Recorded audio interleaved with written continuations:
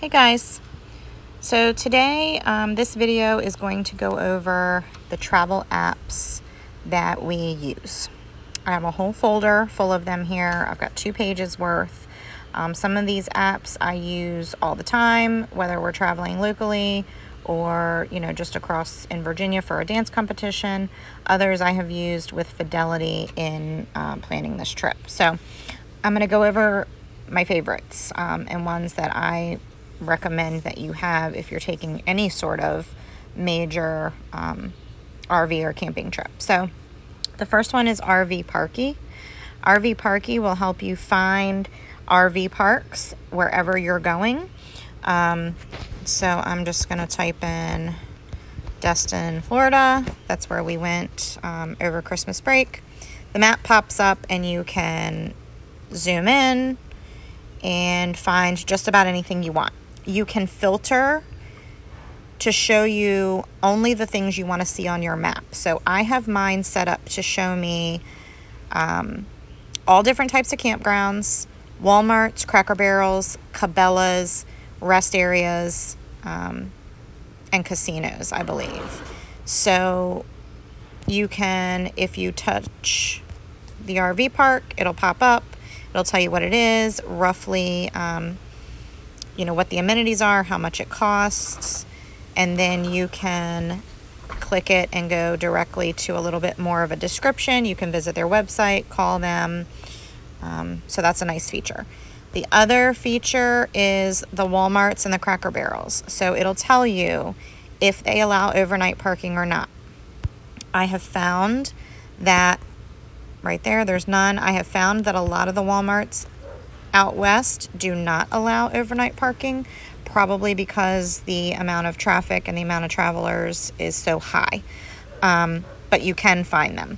The green ones with the yellow stars, those are military campgrounds.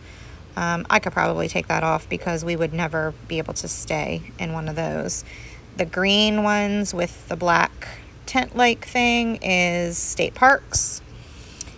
And let me find where there's a rest area. So these blue ones with the white arrow will tell you the rest areas. And it will tell you the amenities that they have there. So this is where you're going to want to know if there's a dump station or not that you're going to be able to use. And I can show you what that icon looks like if I can find one. Not all rest areas have those kinds of amenities, but a lot of them do. So, like I said, you can set this. Here's a Cabela's right here. Cabela's will oftentimes allow overnight parking as well. This one does not.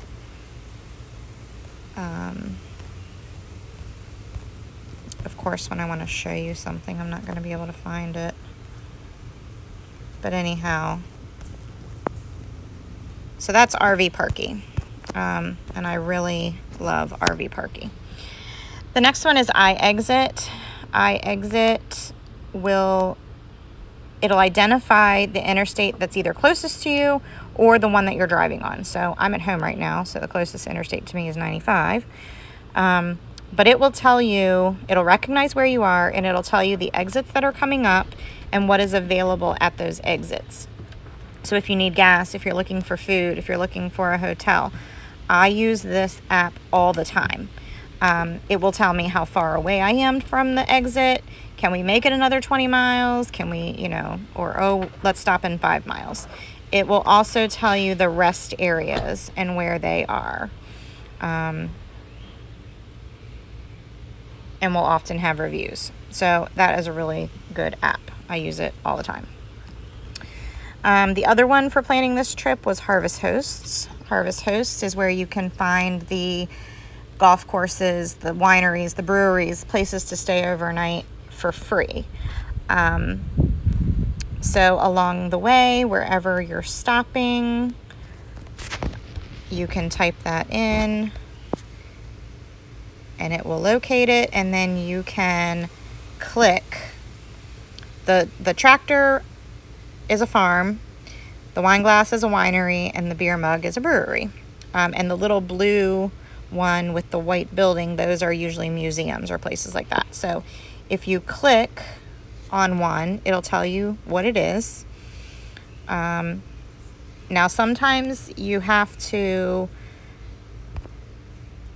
click on it and people will tell you how far off it is from the interstate. So this one says we're 2.3 miles east of US 31. Again, you don't want to be getting off on exits where you're going to have to drive, you know, 10 plus miles to get to where you're going. You want to be able to pull off within a few miles, find your location, and so you can easily get back on the interstate.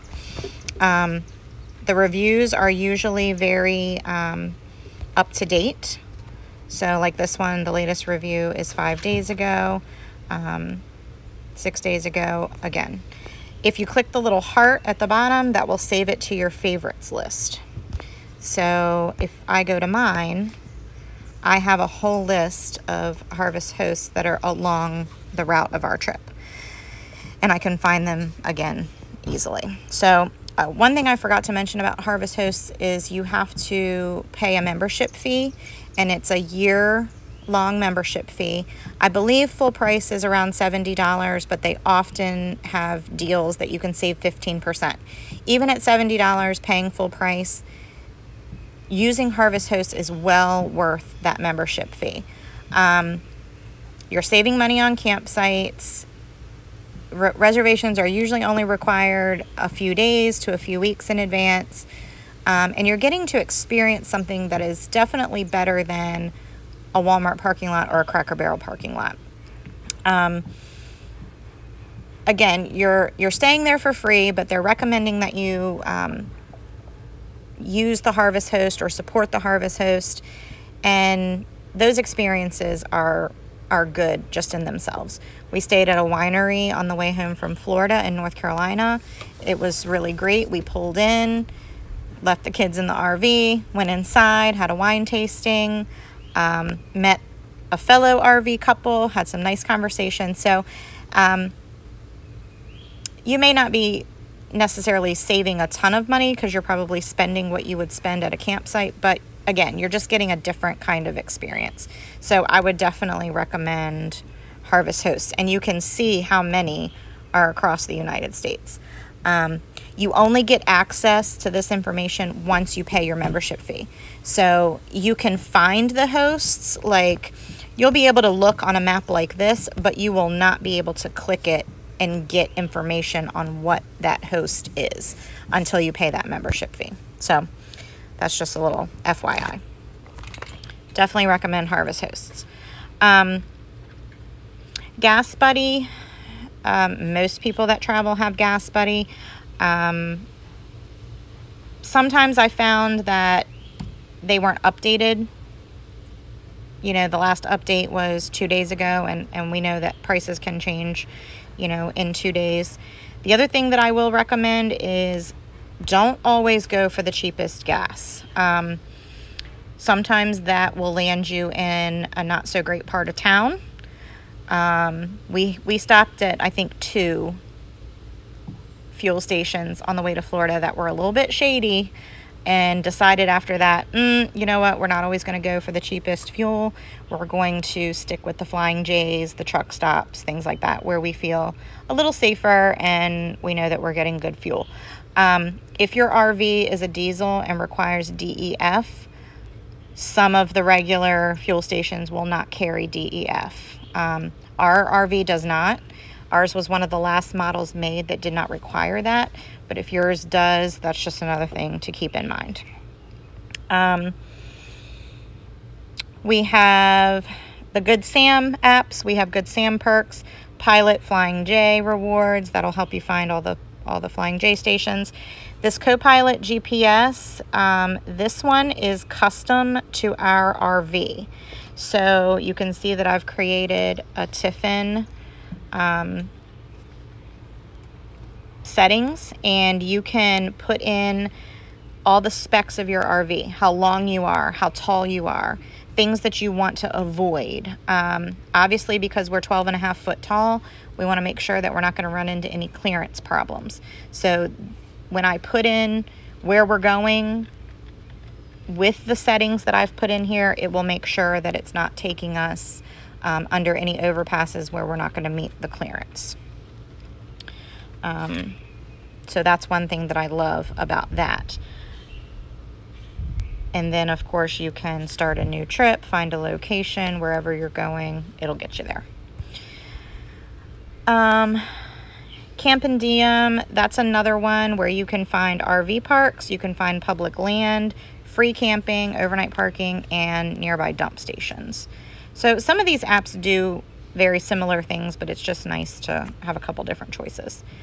I have the WordPress app, so I can update our blog directly from my phone or my iPad. And then the last one, Waze, is something that I usually do not use when we're in the RV. The whole premise behind Waze is to keep you out of traffic. And when you're driving a car, that's fine. You can go down these little back roads, take these little detours, and you're not going to have a problem. When you're in an RV, Waze doesn't know you're in an RV and can take you down some pretty windy, small roads. So I just avoid Waze when we're in the RV. Yelp, I use Yelp mostly to find food and restaurants. I use that even when we're, you know, like I said, at a dance competition. What's around me? What can I eat? The other thing that I love is this Around Me app. And again, this will tell you all sorts of things, but I use it mostly for the restaurants. And it'll tell you, it'll recognize your location, and it'll tell you how far these places are away from you. And if you click on it, you can often go to the website, you can preview the menu, you can call ahead, order for pickup, whatever you want to do. And there's often reviews there too. So my rule is when we travel, we do not eat at a place that we have at home. So outside of about Chick-fil-A, because I'll eat at Chick-fil-A wherever there is, we will not go to an Outback. We will not go to an Applebee's because we have those things at home. I really like to find the locally owned mom and pop restaurants to eat. And we have had some really, really fabulous experiences. It's always fun to meet the locals. It's fun to support a small business. And it's nice to just get something that you don't have at home. So that's our rule when we're traveling. If we have it at home, we don't go there, except Chick-fil-A. So there's our travel apps. Hopefully you saw something that may be useful to you.